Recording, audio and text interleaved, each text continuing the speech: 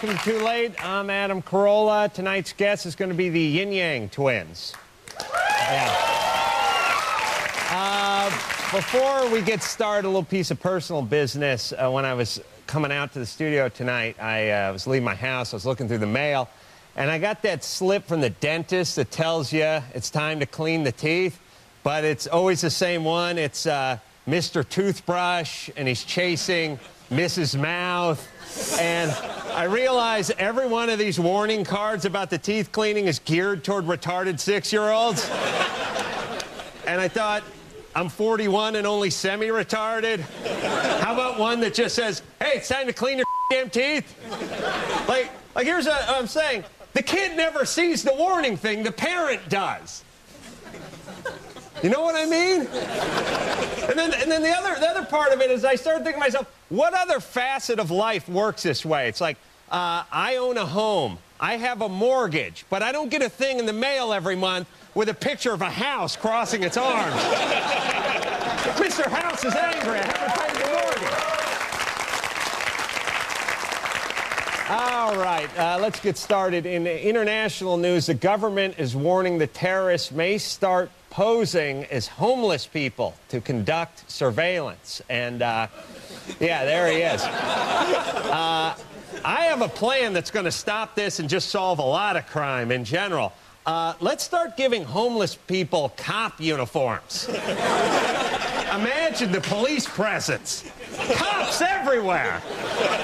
Park filled with cops, all around the same trash can, warming their hands.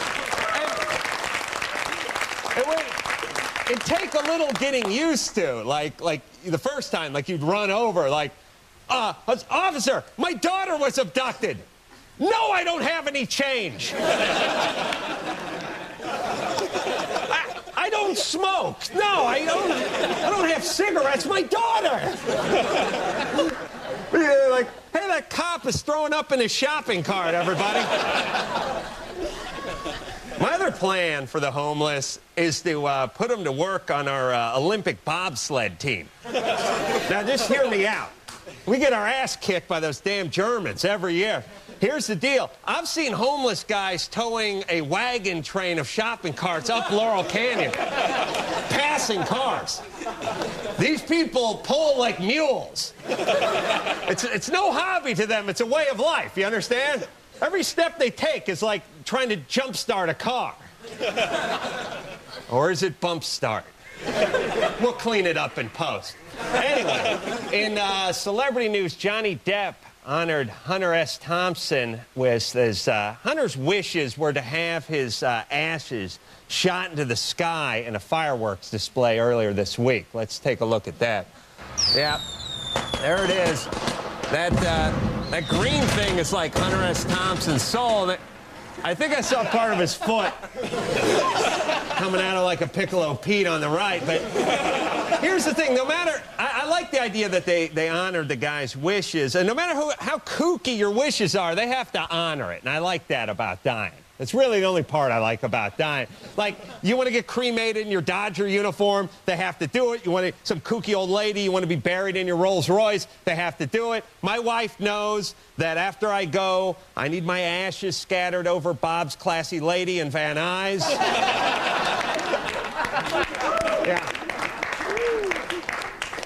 Yeah, she's going to laugh when she says.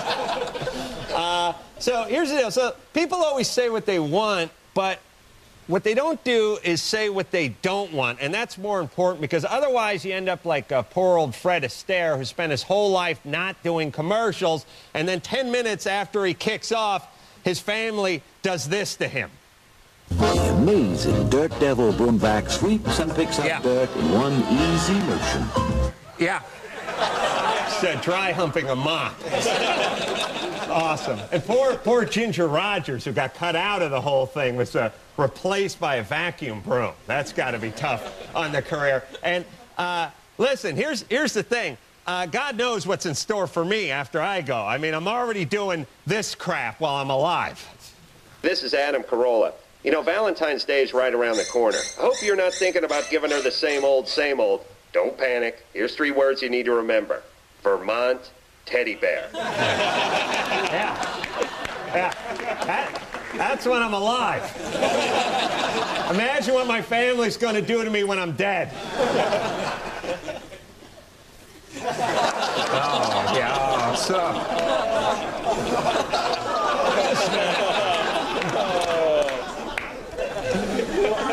If my dad had cable, he would be watching this going, honey, grab a scratch pad. Adam just gave me a great idea. He thought it was a joke. He doesn't know just how unfunny that's going to end up being. All right. It is time to take some phone calls. Who's on the blower? Who is on the blower? Marissa, 21, from Boca Raton, Florida. Marissa? Hey, Adam, how are you? Good. I want to know, why do you think we have not found Osama bin Laden?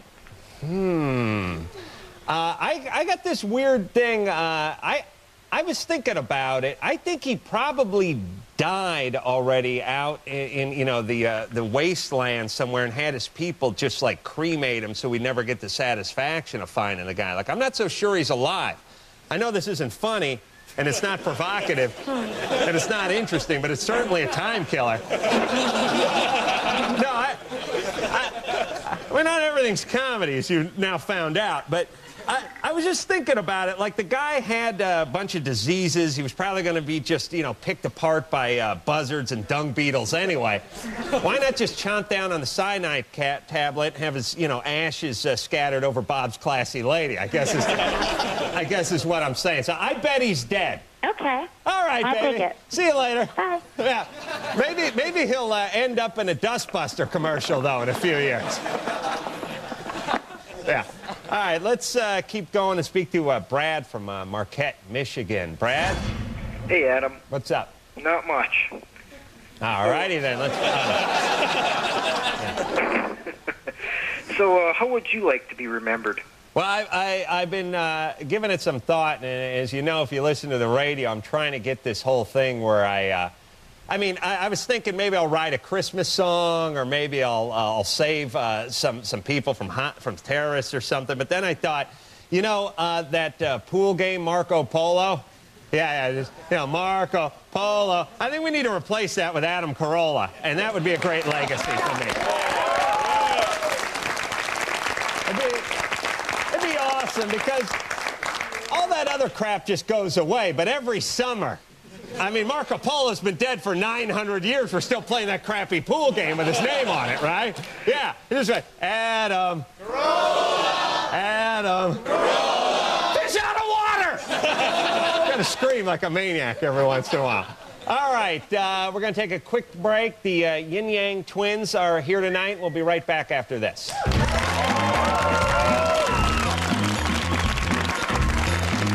If you want to talk to Adam, call 1-866-HEY-ADAM. And be sure to check out upcoming topics at ComedyCentral.com.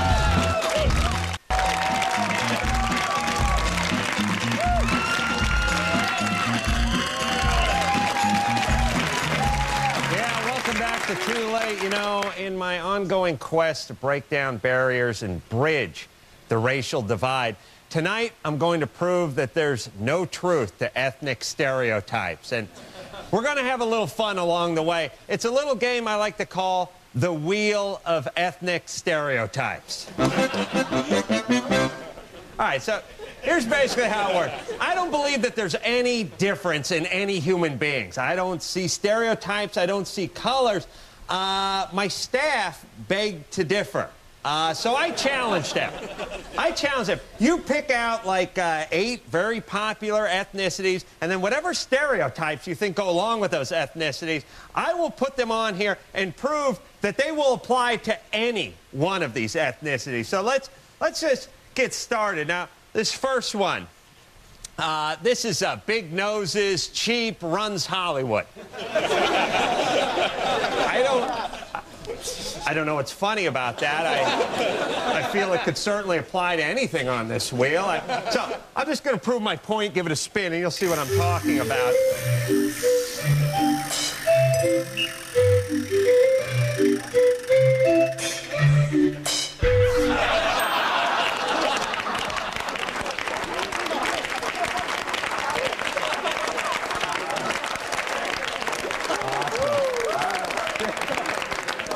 You see?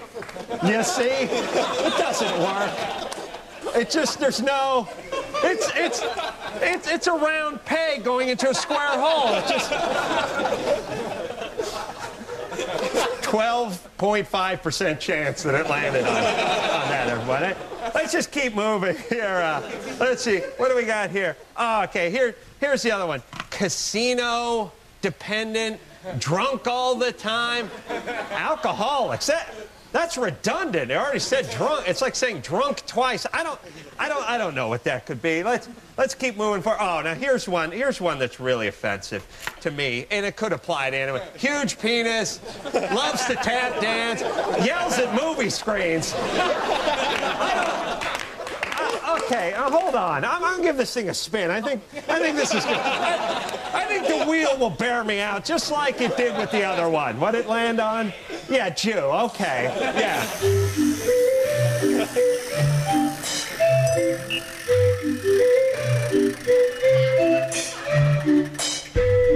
There you go. Could apply to any ethnicity on this wheel. All right, let's keep going here. Let's see. What do we got? Rides camels, throw rocks at Jews, smells like goats. Let's give it a whirl. You see, it all comes into focus.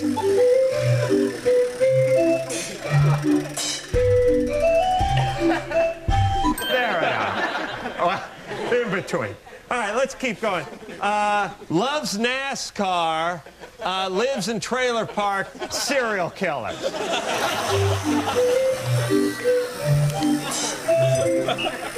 You realize how silly all these stereotypes are when I break out the wheel, am I right? What do we got here? There you go.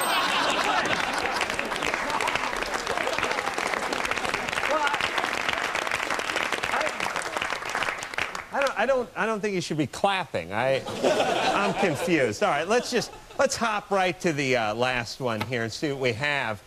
Drives a lowrider, hangs out in the Home Depot parking lot, finds Virgin Mary and tortillas. Well, could be any of these. Let's give it a spin, just show you how crazy these stereotypes are.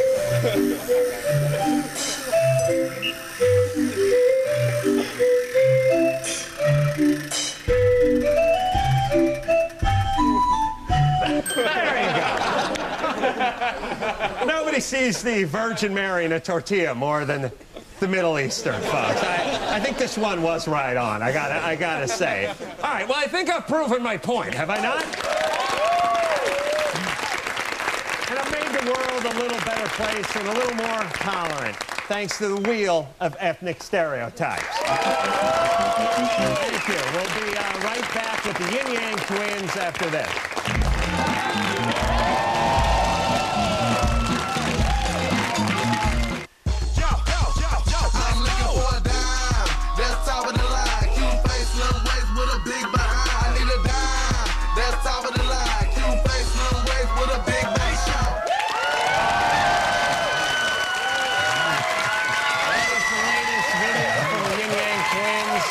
They'll be in Miami this weekend for the VMAs, where they're nominated for Best Rap Video. Please welcome D-Rock and Kane, the Yin Yang twins.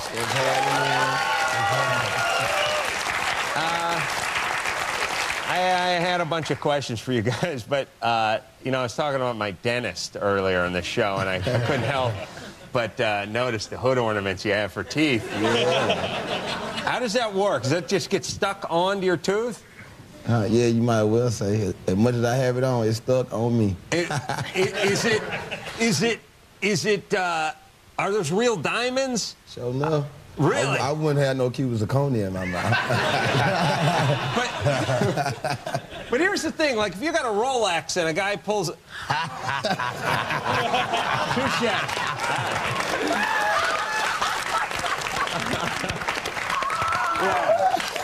Very, very clever. I'm saying is, you have a Rolex. A guy pulls a gun on you. He says, take the Rolex off. You take it off. you hand it to him. But if he wants your teeth, that's going to be painful. You know what I'm saying? No, he got to go through security first. Oh, okay. Yeah, you don't wear all this jewelry and don't have security. Right. You can't. Yeah, you get too much bling. They break in your house. I know they'll touch you if you're by yourself. Right. So you guys got like posse, a bunch of guys you went to high school with that are. I got. First off, I got God on my side. Right. So I'm already got one person. All right, but hold on. Let me tell you about God. He's tough sometimes because I thought he was on my side a while ago too. Hey, hold on. Your parents tough the same way too. Yeah, but I'm saying maybe the guy who's robbing you has God on his side. So what you say when your parents get on you sometime? Oh man, I really don't pretty much like my parents. All right. Well, I didn't understand what you're saying. Yeah, you got lost. Well, listen, let me tell you something. If I had all that junk in my mouth, you couldn't understand one damn word I was ever saying. You can understand me clearly. I understand you clearly, yeah. I don't think you're going to get a job as an auctioneer. No. But I understand you clearly. Yeah, no, I don't even want to get that kind of job. No, that would suck. Then I have a boss man. Oh. Yeah, no, you don't have any boss. No. Got to be your own boss. Yeah. All right. You want to take some questions from the audience, see if they have any questions that are probably less insulting than the ones I've been asking you? Let's talk to the honk. That's what I like. That's good. You know, Jimmy Kimmel has a honk, too, but it comes out of his ass. Yeah. Much worse than this honk. Horrible honk. Yeah, you honk, I don't run. Yeah. He honks, I do a shoulder roll through the sliding glass door to the yard. All right, someone in the audience, is Chris out there from Boston? Does Chris have a question for us? Oh, there he is. Oh, from Boston. What a shock with the Red Sox shirt. What's up, guys? How you doing? What's happening? Hey, can you guys tell them what crunk juice is? I don't know what that's all about. Crunk juice. Crunk juice is a energy drink that they came about with the whole movement of the crunk music coming around with Lil Jon being It's Lil Jon energy drink. You know, him and Mr. Crunk. Yeah. I'm Mr. Crunk. Like, white guys from Boston aren't supposed to know what the crunk juice is. Hey, just start with questioning that. All your stores, what you go to, say, hey, man, y'all need to get some crunk juice. Yeah. I need to get some crunk juice. It tastes like Kool-Aid. Yeah, that's going to be a disaster. Yeah. Just stick with Go Sox. Is Megan out there from Winnipeg? Megan? Yeah, Winnipeg's awesome. Over here. Oh, there you are. Yeah. Hello. What's happening? Nothing. Me and my friends here, we were just wondering if you guys were single. If we're single. And if you guys go for Canadian women.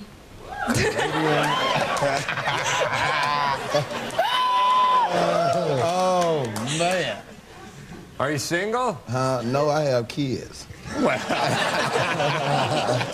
that doesn't stop you from getting laid once in a while. I mean, you have kids, you know, you still... You know what I'm saying? You guys you get your rap stars. Of course you got kids, but you bang chicks from Winnipeg. No? No, my kids are in Atlanta. Your kids in Atlanta? Yeah, I know, you're in L.A. She's in L.A. Yeah, I know it. So you're married? No, I ain't married. Not married? Nah. But you have kids. But you have a girlfriend? Yeah, I go. Oh, okay, so you can't do any of this stuff because she may be watching this. Who knows? Right. Hey. Smart. All right. Who's smart? I'm very smart. No, that's what I was saying. I know it. All right. We're going to take a break. I'm going to find out who your orthodontist is and get myself hooked up with some of that stuff. The United States of Atlanta in stores now. Everyone's named the Yin Yang's CD. And good luck at the VMAs, guys. We'll be right back after this.